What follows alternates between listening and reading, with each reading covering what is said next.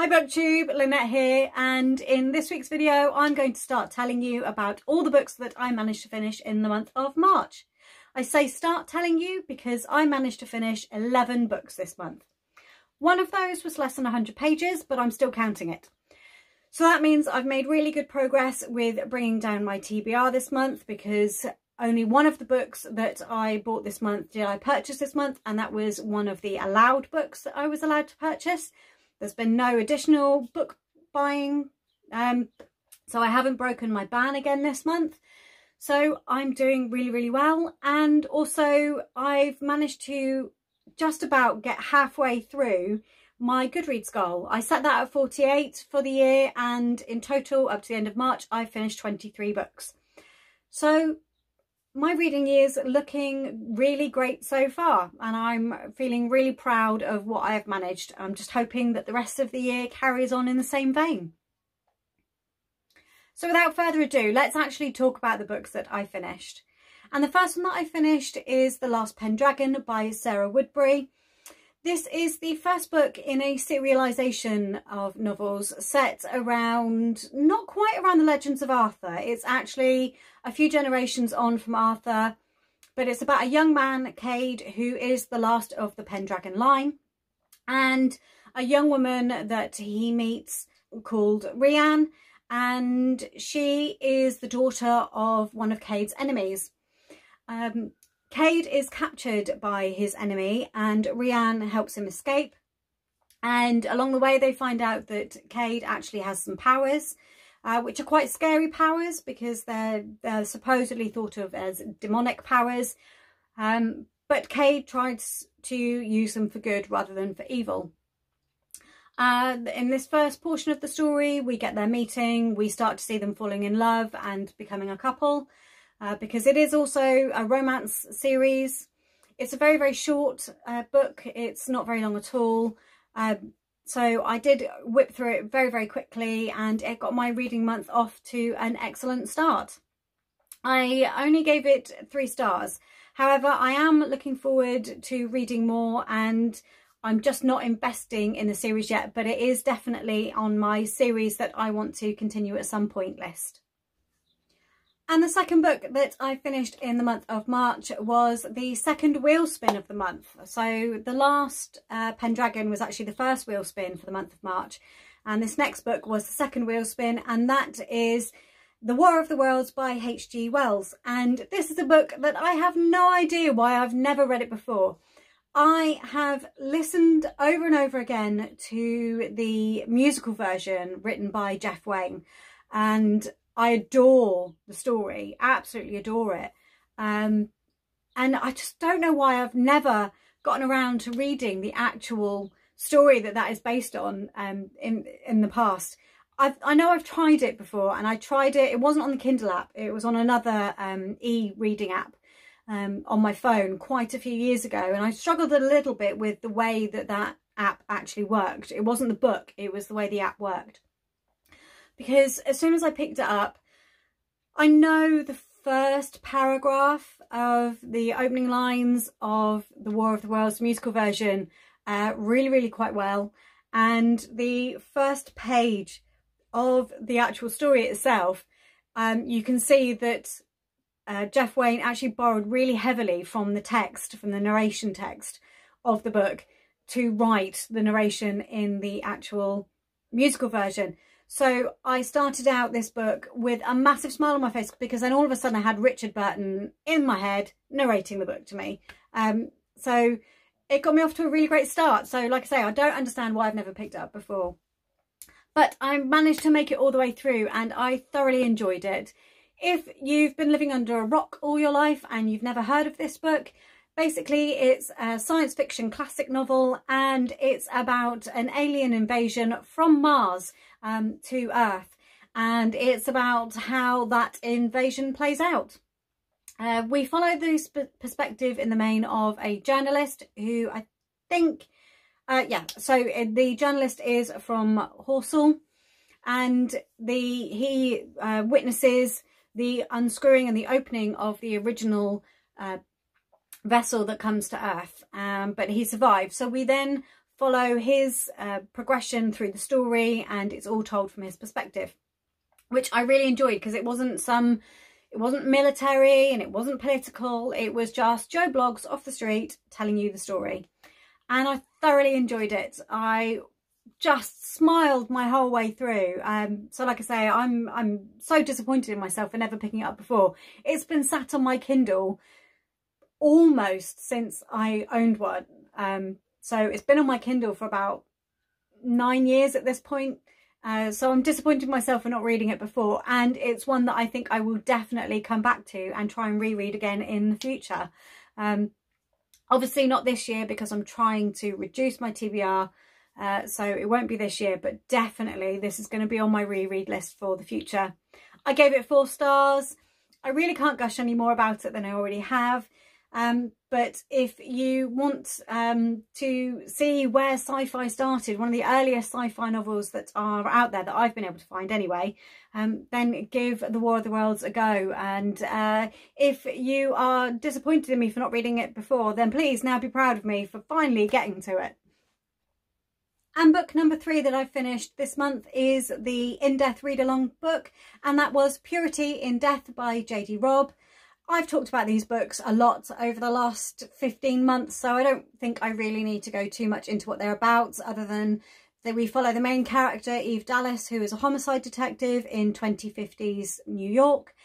And in this book, she has to find and catch a terrorist cell who are somehow using technology to murder people.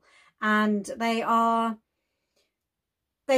good intentions, but you can see how those good intentions could be twisted.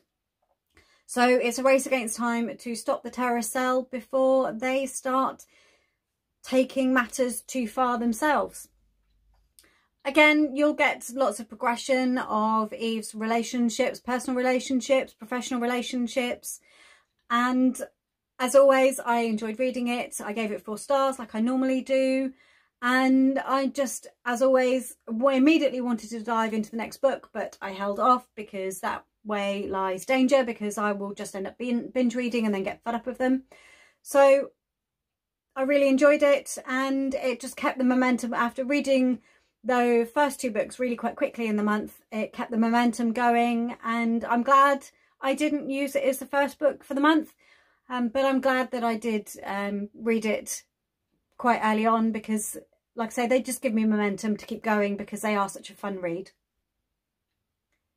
So from there, I decided this month that I wasn't going to read the book club pick, because that was Where the Crawdads Sing, and I only read it in December last year, so I only read it a few months ago anyway. And I decided that actually it was too soon to read it again, plus my mum was reading it, or attempting to read it at the time. So I wanted to try and give her a bit more time because she was struggling a little bit, and I felt that maybe it was a case of right book, wrong time for her, rather than the fact that it wasn't a book that she'd enjoy.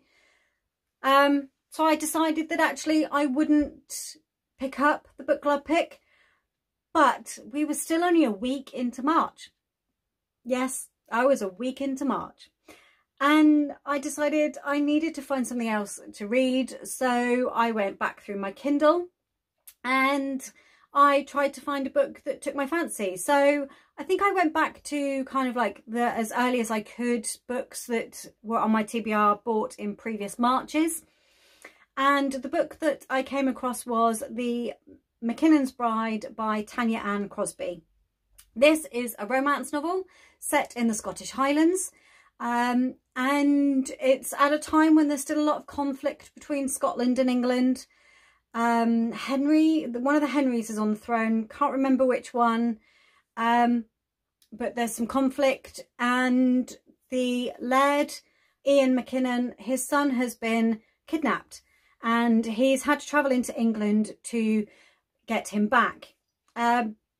While he is trying to do that, he comes across the daughter of the man who has kidnapped his son, or is holding his son in his castle, and he decides to reciprocate, and he takes Paige, kidnaps her himself, because he's going to try and use her as a bargaining chip to get his son back. Sadly, that doesn't work, and Paige's father tells Ian that he can keep her for all he cares. Ian does manage to get his son back though. He manages to convince the English noble to give him his son back. He makes other threats which work. Sadly, he's then left with Paige. He doesn't want to tell Paige though that her father basically said, no, I don't want her back. You can keep her for all I care. So he lies to her and says that he's breaking his word. So then they have to journey back to Scotland, and across this journey, Paige is trying to escape because she wants to get back to her father, not realising that her father never wanted her at all. And Ian is trying to keep the truth from her, but also they're falling in love at the same time. And it makes for some quite funny instances between them, happenings between them.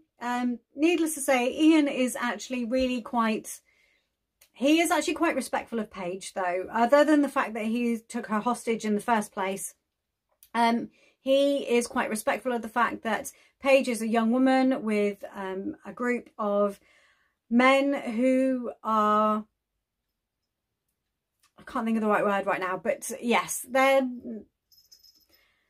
have needs, and they initially the men, I think, are not quite so respectful to Paige as Ian is. So he takes her under his wing and says, no, she's mine, I'm taking care of her.